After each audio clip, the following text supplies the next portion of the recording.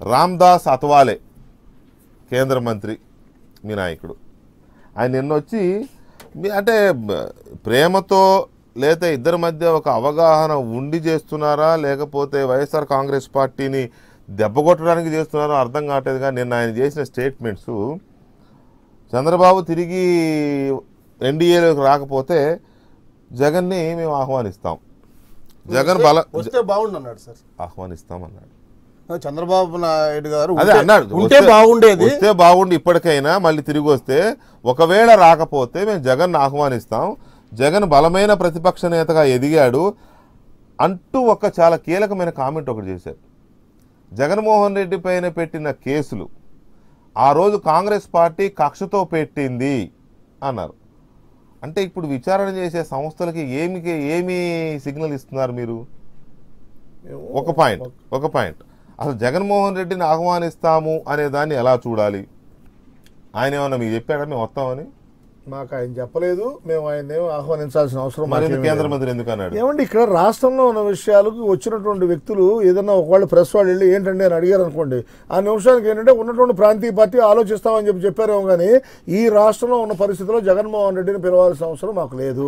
రెండోది, తెలుగుదేశం పార్టీతో మాకు ఉన్నటువంటి అనుబంధం ఏంటంటే ఎన్డీఏలో ఇప్పటికి కూడా ఉన్నామని ఈ మధ్య మాత్రం చంద్రబాబు నాయుడు గారు చెప్పిన మాట వాస్తవం. రీసెంట్గా కూడా ఎన్డీఏలోంచి బయటికి రాలా ఆయన, ఓన్లీ గవర్నమెంట్ లోంచి బయటికి రాలా ఇంతవరకు. గవర్నమెంట్ లోంచి బయటకు వచ్చారు కానీ ఎన్డీఏలోంచి బయటికి రాలా. ఎన్డీఏ నుంచి బయటకు వచ్చిన తర్వాత మళ్ళీ అన్నారా ఉన్నట్టే అని? ఆయన అన్నాడు, ఇప్పటికి కూడా ఉన్నామని ఆయనంతటా ఆయన అన్నాడు. ఒకసారి మీరు రికార్డ్ చూస్తే తెలుస్తుంది. ఓకే, ఉన్నా లేకపోయినా ఇప్పుడు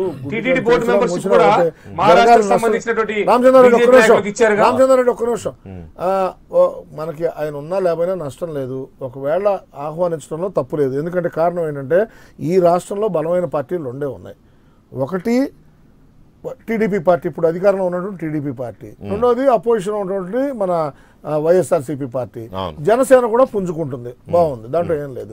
భారతీయ జనతా పార్టీకి విపరీతంగా జనాలు ఉన్నారు, మేమేం చెప్పాలి. మాకున్నది 40 లక్షల మందే, మాకున్నది 40 లక్షల మందే ఉన్నారు, ఎక్కువ మంది లేరు. 40 లక్షల మంది సభ్యులు పరిపూర్ణంగా ఉన్నారు. అది కూడా ఈ మధ్య కూడా చెక్ చేసాం, తెలుగుదేశంతో బయటకు వెళ్ళిన తర్వాత కూడా సభ్యులను చెక్ చేసుకున్నాం. 40 లక్షలు, టీడీపీకి 50 లక్షలు, మీకేమో 40 లక్షలు ఉన్నారండి బాబు. మీకు ఎందుకంటే మేమేం చెప్పాల్సిన అవసరం లేదు. వార్డు స్థాయిలో ఉన్నటువంటి వ్యక్తుల గురించి మేము చెబుతున్నాం. మీకు కావాలంటే you can check our website. No need. వచ్చిన ఓట్లు కూడా రావు బీజేపీకి ఆంధ్రప్రదేశ్ లో. బీజేపీకి ఆంధ్రప్రదేశ్ లో ఓట్లు కూడా రావు. రామచంద్రారెడ్డి గారు ఎందుకు మాట్లాడతారు?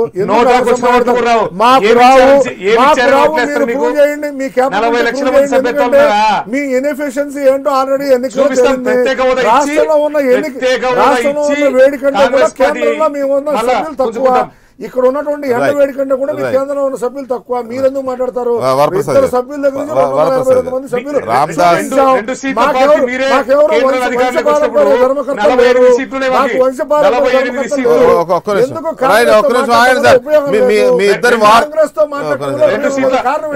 కాంగ్రెస్ బీజేపీ యుద్ధమా లేకపోతే రామకోటయ్య రామచంద్రారెడ్డి యుద్ధమా నాకు అర్థం కావట్లేదు.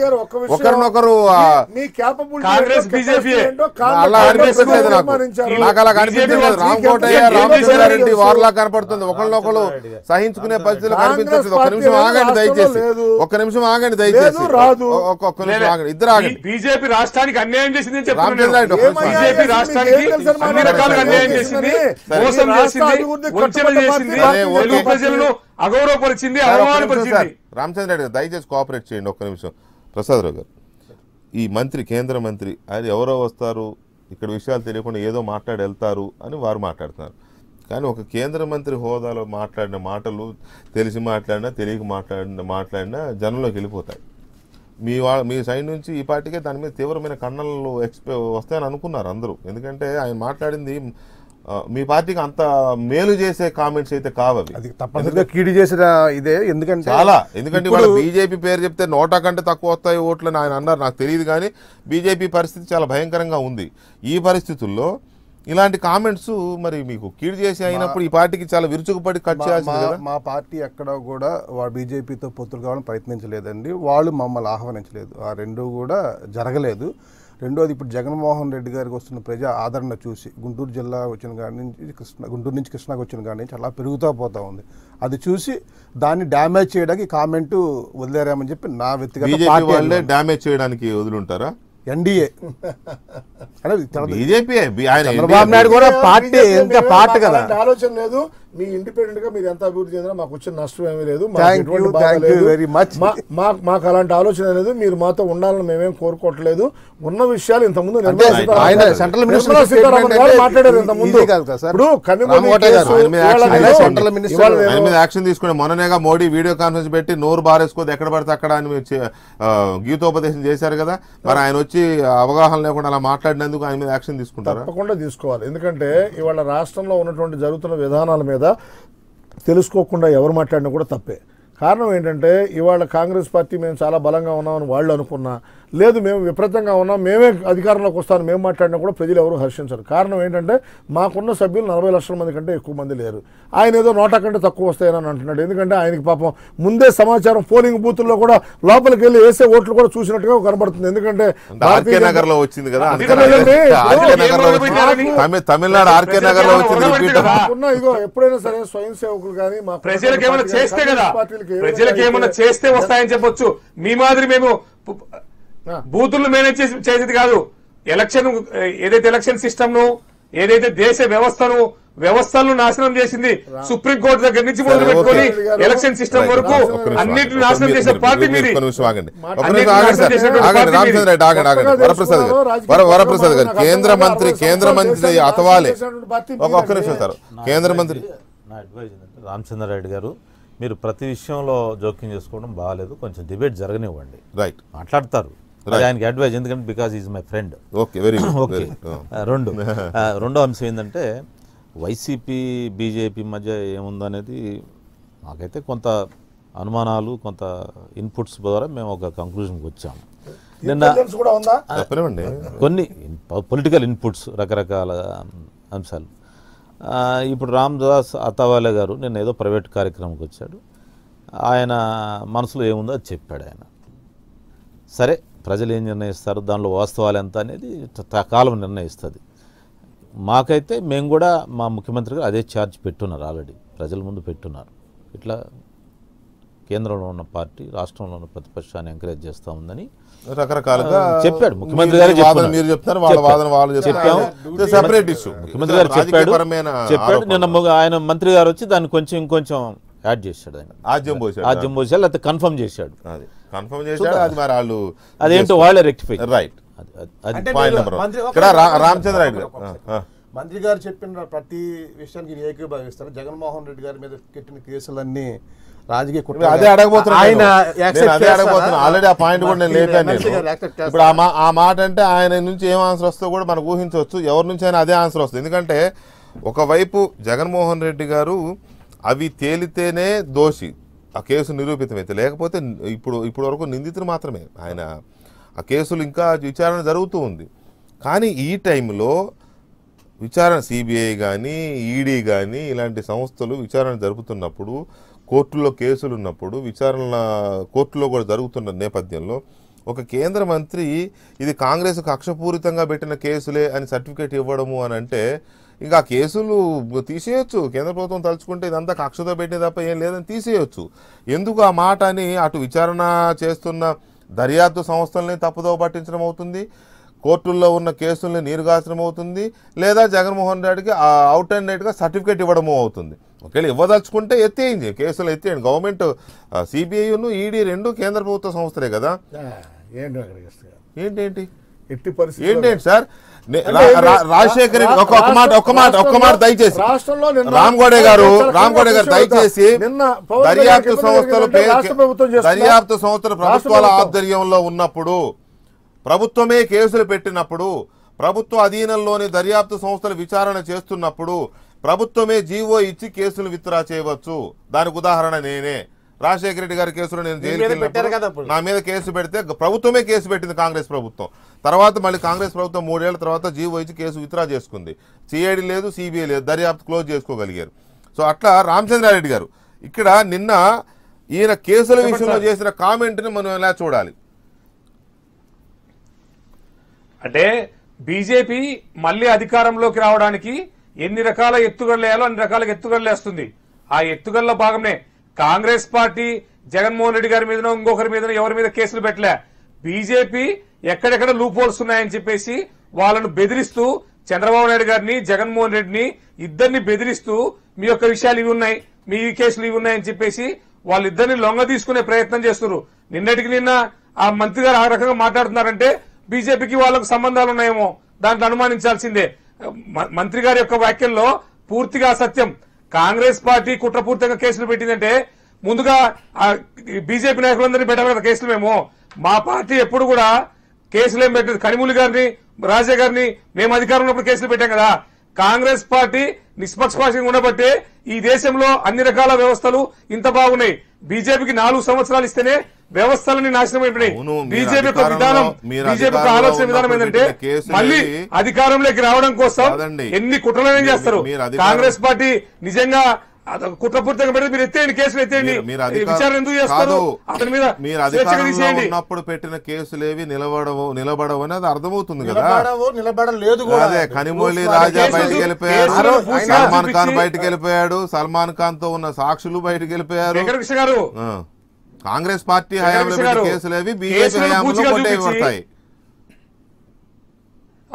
కేసులన్నీ బూచిగా చూపించి వ్యవస్థలన్నింటినీ నాశనం చేస్తూ వాళ్ళకు అనుకూలంగా మార్చుకుంటున్నారు. వాళ్ళకు అనుకూలంగా మార్చుకుంటున్నారు. రైట్ లక్ష్మణ్ గారు మీరే మాట్లాడండి. నేను మాట్లాడితే ఫీల్ అవుతాడు ఆయన. ఆ మాట అంటే మీ ఇద్దరు ఎవరు మాట్లాడినా ఒకటేలే అంటాడేమో, ఆ ప్రమాదం కూడా.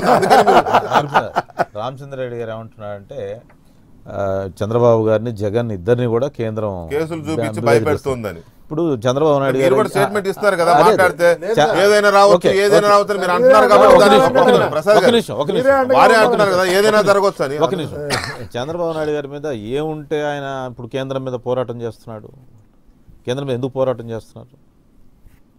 స్ట్రగుల్ చేస్తున్నాడు కదా. ఇప్పుడు ఏం కేసులు ఉంటే చేస్తున్నాడు, ఏం బెదిరింపులు ఉంటే చేస్తున్నాడు? వాళ్ళ బలా భయపడితే కేంద్రంతో లొంగిపోవచ్చు కదా. అందువల్ల మీ అన్ని రాజకీయ ప్రిడిక్షన్ చేసుకొని మనకు అనుకూలంగా మాట్లాడటం కాదు. ఒక దర్యాప్తు సంస్థలు ఏవే చేశాయి, కేసులు ఉంటాయి, కోర్టులో ఎవిడెన్స్ ఉండాలి, దానికి సంబంధించిన ఏదో ఉంటాయి. అన్ని పెద్ద వ్యవస్థ ఇది మన భారతదేశంలో న్యాయ వ్యవస్థ. మాణిక్ ప్రసాద్ గారు మీకులాగా ఇంత మంచిగా మాట్లాడారు అనుకోండి, ఎవరికి ఇబ్బంది లేదు. దురదృష్టం ఏంటంటే కాంట్రవర్సీగా మాట్లాడితేనే రామచంద్రారెడ్డి బాగా మాట్లాడారు అంటారు. అందుకనే ఆయన బ్రహ్మాండంగా అద్భుతంగా అరిచావు బీజేపీ మీద అని చెప్పి సపోర్ట్ జరుగుతారు.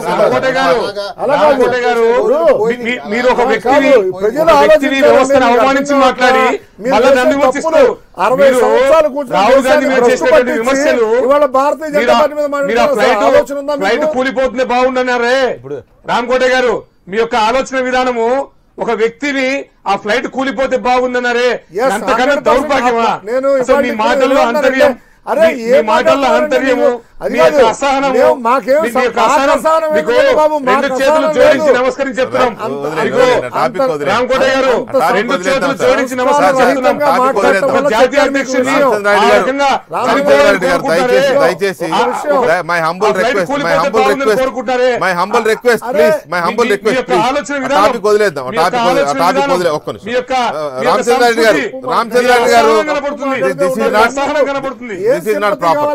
ఎందుకంటే రాహుల్ గాంధీ గారు నిండు 100 ఏళ్లు ఉండాలని మీరు కోరుకోవట్లేదు, అందరం కోరుకుందాం. Rahul Gandhi please leave it. Laxman గారు ఒక్క నిమిషం రామచంద్ర గారు వదిలేయండి, రామచంద్ర గారు వదిలేయండి. అసహనం అందరికీ ఉంటుంది కానీ ఇవాళ రాజకీయాలు అసహనంతో అసహనం లేని రాజకీయాలు కనపడుతుంది. ఓకే ఓకే వదిలేండి సార్, ఒక్క నిమిషం ఆగండి, ఒక్క నిమిషం వదిలేండి, దయచేసి వదిలేయండి. వీళ్ళిద్దరికి ఛాన్స్ ఇవ్వకూడదు. రైట్ లక్ష్మణ్ గారు, ఈ మినిస్టర్ చేసిన కామెంట్స్ లో సరే ఆయనని మేము ఎన్డీఏలోకి ఆహ్వానిస్తాము, ఆయన కూడా బలపడ్డాడు, చంద్రబాబు రాకపోతే ఆయనే మా ఆప్షన్, ఈ రకంగా మాట్లాడాడు. అదొకటి. కేసుల విషయంలో మాట్లాడింది మాత్రం చాలా బాధ్యతారాహిత్యమైన స్టేట్మెంట్గా కనపడతాం. ఎందుకంటే దర్యాప్తు జరుగుతున్నప్పుడు మీకు జగన్మోహన్ రెడ్డి గారి మీద ప్రేమ ఉండొచ్చు, లేదా మీకు నిజంగా కూడా ఇది కాంగ్రెస్ పెట్టిన కేసులని మీకు లోపల ఉండొచ్చు, but you should not express. అది ఎక్స్ప్రెస్ చేస్తే దర్యాప్తు అనేది ఇంకా అనవసరం, దర్యాప్తే అనవసరం. జగన్మోహన్ రెడ్డి గారు కేవలం ఆయన మీద ఆరోపణలు మాత్రమే ఉన్నాయి, ప్రూవ్ కాలేదు. ఇంకా you can remove all those cases and alligations కదా, అలా అనొచ్చా? ఇప్పుడు ఇందులో 2-3 అంశాలు ఉన్నాయి. ఒకటి, వ్యాఖ్య చేసినటువంటి కేంద్ర మంత్రి భారతీయ జనతా పార్టీకి చెందినటువంటి అతను కాదు, రిపబ్లికన్ పార్టీ ఆఫ్ ఇండియాకి సంబంధించిన వ్యక్తి. రెండవది, ఆయన రాజకీయ పార్టీల ఒకటి బయటికి పోయింది, ఇంకొకటి రావాలనేటువంటి అంశం.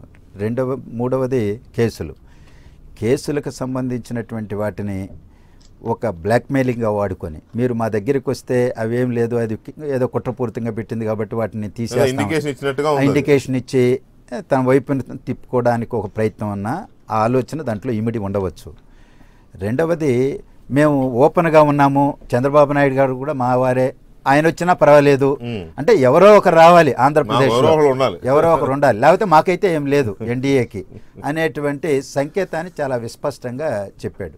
ఒకటి, కేంద్ర మంత్రిగా ఉండి కేసులకు సంబంధించి తేలిక భావంతో మాట్లాడడం అనేది అత్యంత బాధ్యతారహితం.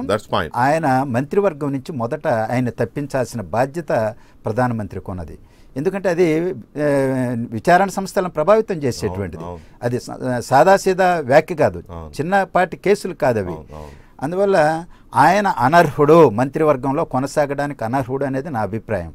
దాని మీద మోడీ గారు స్పందిస్తారా లేదా స్వేచ్ఛ ఇచ్చేస్తారా ఇటు మాట్లాడతాం అంటే, ఫెయిలర్స్ ఏమన్నా ఆయన ద్వారానే పంపించారా, తన పార్టీ మనిషి ద్వారా కాకుండా మరో పార్టీ వాడు కదా మాకేం సంబంధం అని అనడానికి వీల్లేదు. ఆయన అందువల్ల ఆయన ఏమన్నా ఈయన ద్వారా చెప్పించాడా, అది కూడా తెలుగు నాటకు వచ్చి ఢిల్లీలో కూడా కాదు, ఎక్కడో ఆషామాషిగా చేసినటువంటిది కాదు. ఇది క్యాల్కులేటెడ్ మూవ్గానే నేను చూస్తున్నాను. అది స్పందించాల్సిన బాధ్యత ప్రధానమంత్రి పైన ఉన్నది. రెండవది, ఇవాళ జగన్మోహన్ రెడ్డికి సంబంధించినటువంటి ఆఫర్, ఆయన రమ్మనడం, టీడీపీని రమ్మనడం, ఒక గందరగోళాన్ని సృష్టించడం ద్వారా రాజకీయంగా అసలు ప్రజలు చేస్తున్నటువంటి ఉద్యమం పక్కదారిని పట్టించేటువంటి, రాజకీయాల చుట్టూ పరిభ్రమించండి, పార్టీల ఎవరుంటారు ఎవరు ఉండడు అనేటువంటి దాని చుట్టూ తిరిగి ఎన్నికల వాతావరణాన్ని మరింత పెంచి ఈరోజు 5 కోట్ల ప్రజానీకం ఆంధ్రప్రదేశ్ విభజన చట్టంలో ఉండేటువంటి అంశాలను అమలు చేయమని, ప్రత్యేక తరగతి హోదాను ఇమ్మని ఆందోళన చేస్తుంటే, రేపు 30వ తారీఖు చంద్రబాబు నాయుడు గారు తన దీక్ష తర్వాత మరో కార్యక్రమాన్ని పెట్టుకుంటే, లేకపోతే వైఎస్ఆర్సీపీ మరో కార్యక్రమాన్ని పెట్టుకుంటే, ప్రజలందరూ వీధుల్లో ఉండి పోరాటం చేస్తుంటే వాటిని గురించి అది వదిలేసి దాని మీద ఏమీ స్పందించకుండా ఎవరు మతం వస్తారు ఎవరు ఉండరు అనేటువంటి చర్చ ఇవాళ లేవదీయడం అంటే అత్యంత బాధ్యతారహితమైన కుట్రపూరితంగా జరుగుతున్నది. ప్రజా సమస్యల్ని, రాష్ట్ర సమస్యల్ని పక్కదారిని పట్టించి కేవలం రాజకీయాలు, ఎవరు ఉండాలి అధికారంలో ఎవరు పోవాలి అనేటువంటి దానిపైన ప్రజలు ఆలోచించుకునేటువంటి దానికి ఉద్దేశపూర్వకంగానే ఆయన ఆ ప్రకటన చేసినట్టుగా నేను భావిస్తా ఉన్నాను. ఈ మధ్యలో ఇవాళ గవర్నర్ గారిది, ఆయన ఇక్కడికి వచ్చాడు, ఒకటి మాట్లాడిపోయారు. ఆయన ఢిల్లీకి వెళ్తే ఆయనకి ఇంటర్వ్యూని దొరకలా. పోనీ చంద్రబాబు గారు ఒక ముఖ్యమంత్రిగా ఏం చెప్పారు ఈ సమస్యలపైన, దాన్ని కన్వే చేయడానికి గవర్నరే బాధ్యతగా వెళ్ళాడు అనుకోండి, దాన్ని వినడానికి కూడా సిద్ధంగా లేనట్టుగా కనిపిస్తుంది. లేదా వాళ్ళ ఏజెంట్గా ఇక్కడికి వచ్చి మాట్లాడితే అది పనిచేయలేదు కాబట్టి నువ్వు వచ్చి లాభం ఏంటి అని తిరస్కార భావం ఉండొచ్చు. కానీ ఒక రాష్ట్ర ప్రథమ పౌరుడు గవర్నర్ ఢిల్లీకి పిలిపించి ఆయనకి ఇంటర్వ్యూ కూడా ఇవ్వకుండా మాట్లాడకుండా వెనక పంపించడంలో ఉద్దేశం ఏంటి? అంత గందరగోళంగా ఉంది. అది కూడా ఆయన ఒక 2 గంటలు సెక్యూరిటీని అఫీషియల్ కారు వదిలేసి ప్రైవేట్ కారులో క్యాబ్ లో ఎక్కడికి వెళ్ళి ఇవన్నీ కూడా పైగా కలవాల్సిన వాళ్ళని కలిసేసాను ఒక స్టేట్మెంట్. అందువల్ల ఈ రోజు కేంద్ర ప్రభుత్వం వ్యవహార శైలి అంతా కూడా డూబియస్ గా ఉన్నది.